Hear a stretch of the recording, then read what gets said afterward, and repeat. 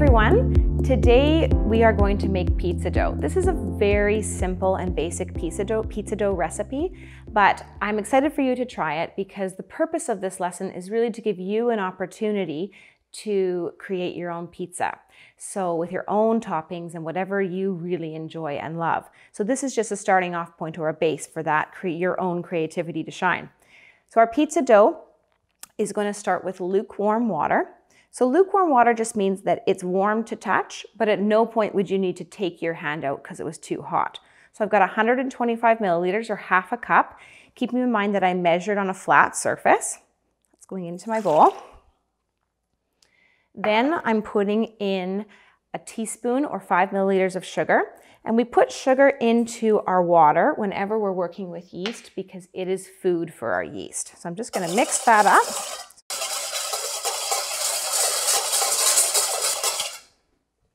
So we're looking for most of our sugar to dissolve so that when we sprinkle our yeast on, it's all throughout the water.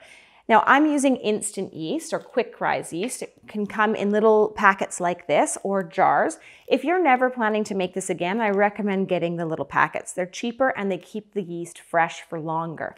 If you are thinking you're going to get into different types of yeast doughs, you can get yeast, but always make sure you keep it in the fridge. Otherwise it starts to bloom in the warmth of our environment. So I'm going to sprinkle this on top. And this just gives the yeast a chance to, as I said earlier, to bloom. So we're going to start to activate the leveling agent in the yeast, which produces carbon dioxide. And you'll start to notice, if you may love the smell, but it starts to give off a smell as it releases those gases. People who grew up with families who made bread at home tend to love the smell, but if you've never smelled it before, it can smell a little bit off. So don't be taken aback by that. Because we're using instant yeast, we don't need to let it sit for very long, 1 minute to 2 minutes. Some recipes you may find online won't let it sit at all. They'll just mix it all together. And that is the beauty of instant yeast. It works well in all sorts of recipes.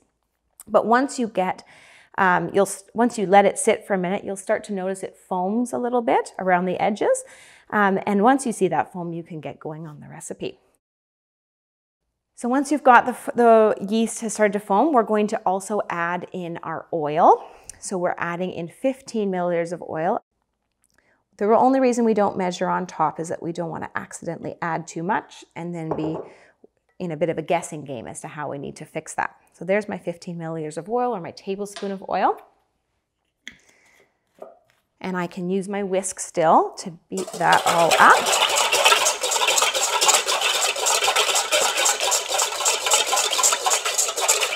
Now, at this point, the whisk needs to go away.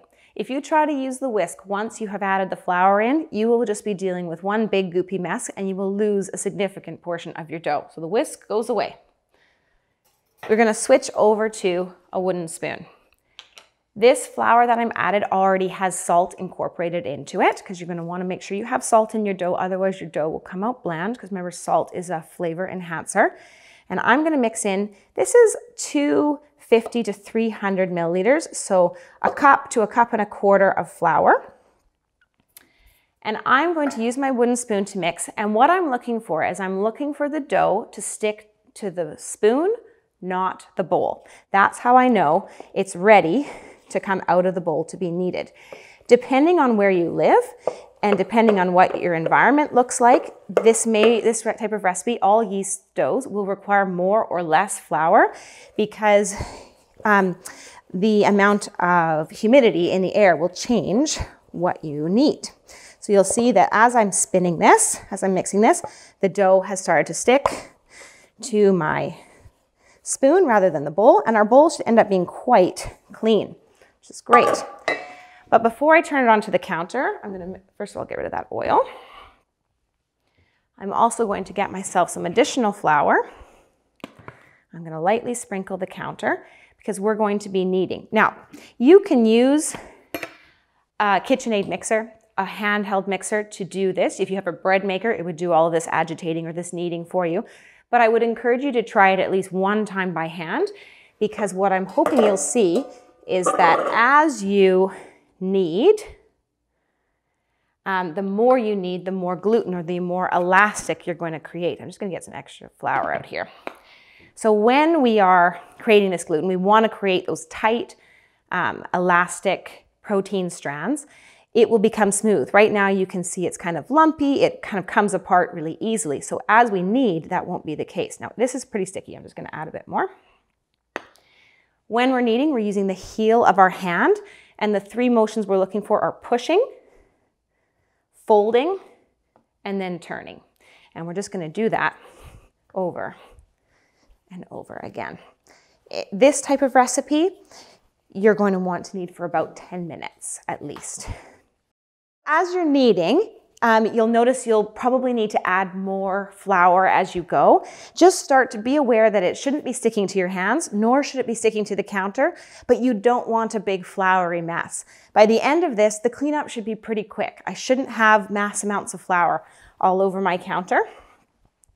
Most of it should get incorporated into the dough, and your dough may reach a point where you don't need to add any more flour. You can just knead it directly on the counter without having to add more. And again, it's not sticking to your hands, and it's not sticking to the counter.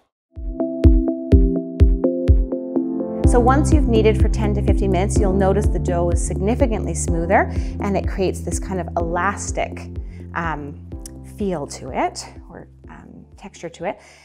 While you need to let the dough rise, so if you shape it into a ball like so, and we're going to just lightly oil our hands, about the size of a dime, between a dime and a nickel on our hands, around like that, and then just pat the outside. And this is just to stop the dough from drying out as it's rising.